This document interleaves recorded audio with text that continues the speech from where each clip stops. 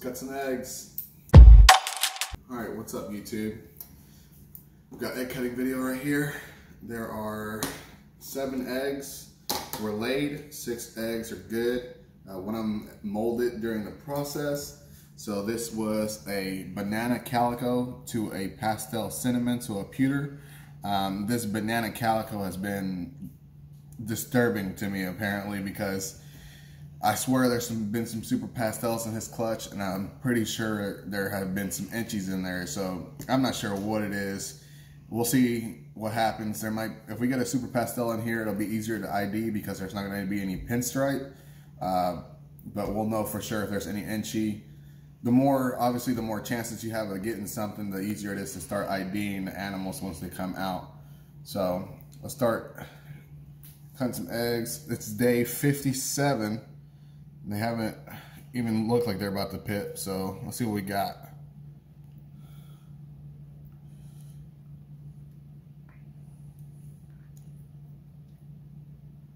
So first egg is a pewter. Let's see. I think this one might be calico. Yeah, I think this is a pewter calico. Look at that gray snake. Looks good. So I should mention that this is a male maker banana, so all the non-banana stuff will be females. So that's pretty good. So that's gonna be a female there. I mean, there's always a chance that you're gonna get a male non-banana, but just like there's a chance that you're gonna get a female banana from a male maker. But let's see what this second egg is.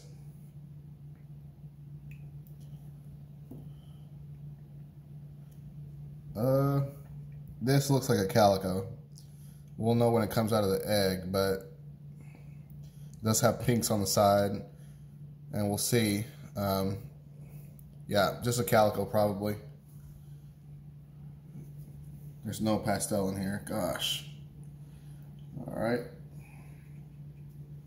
These are some big babies. I'll tell you what. This is probably the biggest babies I've had in an entire year. The biggest baby that's hatched out has been probably 73 grams this year. So we'll see if this one beats it, because that was a pretty big baby in that egg. What we got here?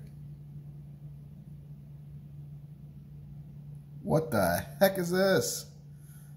That's another gray snake. So this is definitely a pewter. This one might be the pewter calico, and the other one might just be a pewter. So we'll see what it looks like when it comes out of the egg. But that's pretty sick, because it's usually pewters, you have that bubbling on the side, but this one has 0 bubbling. So that's pretty cool. So far we haven't hit any bananas, so what's up with that?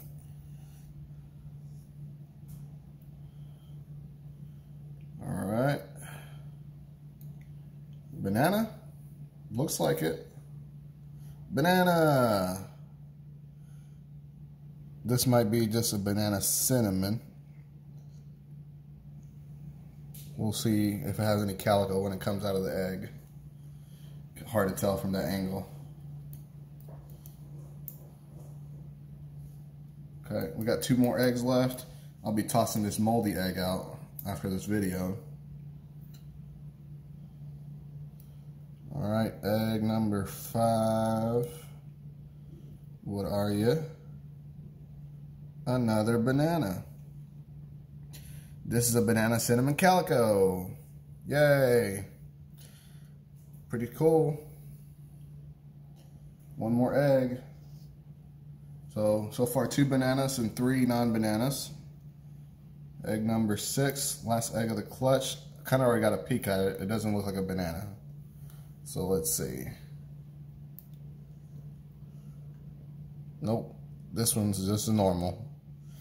Even after all of those different morphs in there, still hit a normal. So we got 2 banana cinnamons.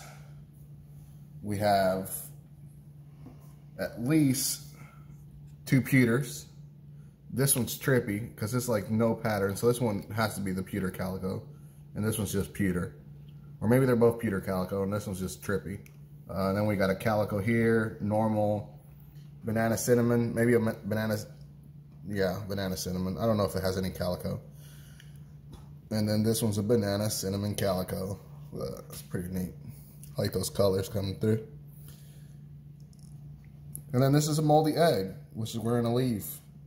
Nobody's cutting that today. But yeah, that's got my hands a little messy there.